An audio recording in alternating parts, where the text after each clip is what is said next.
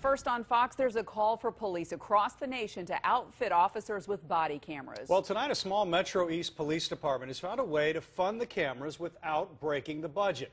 All new at 10, Fox 2's Chandrea Thomas explains how they're making it happen in Brooklyn. Chandrea?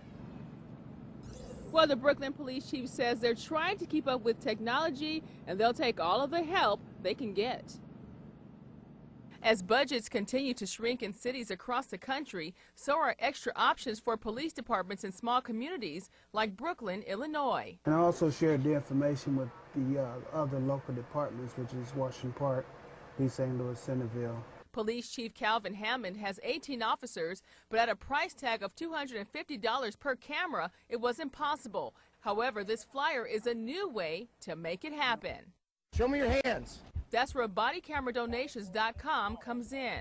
Camera manufacturer Wolfcom is offering the cameras at a discount, and the website finds donors to cover the cost. The idea sparked around the middle of last year. They could donate to a general fund, or if they know a specific agency, they can donate to this agency of their choice. All departments have to do is log on and set their own goals. And the best part, it's free. You give them lists of businesses in your area, and then they solicit the business for donations to make the purchases for cameras. We all are having the same problems with the money crisis.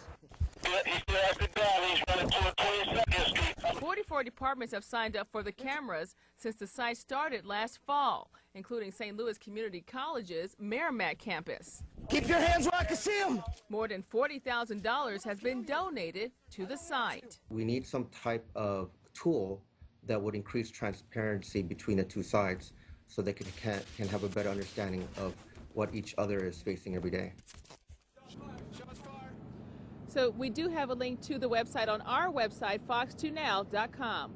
Reporting live, Chandrea Thomas, Fox 2 News.